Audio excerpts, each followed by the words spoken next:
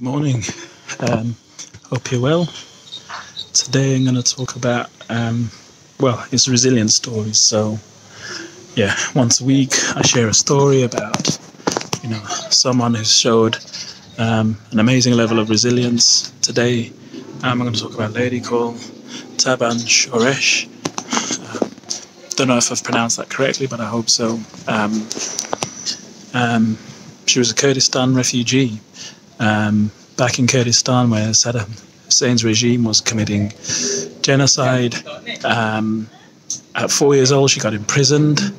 She just about escaped being put in a live mass grave, and then eventually her family were able to, or some of her family, they were able to escape to the UK, where ultimately she was able to build a life for herself, get a great career, did well by all the trappings of modern day life, but I realized that actually there was a greater purpose for her, and she set up a charity that now supports women and girls who are fleeing from war-torn countries where there's conflict going on. And for me, I'm going to share the link obviously to her story and the work that she does.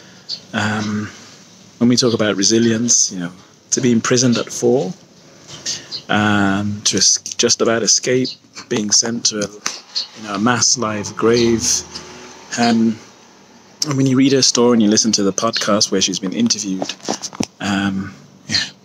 she far from describes herself as having any special powers, and certainly not any superpowers or anything like that. And the reason why I share these resilience stories is because these are stories of everyday people like you and I, regular people who somehow found a way to tap into their DNA. And that's part of this Resilience Cube project, powering our mind, body and spirit, helping us all to find ways to tap into our DNA, to our resilience that is in our DNA, not just once, not just twice, but on a regular basis. How can we do that? So, I hope you find her story interesting.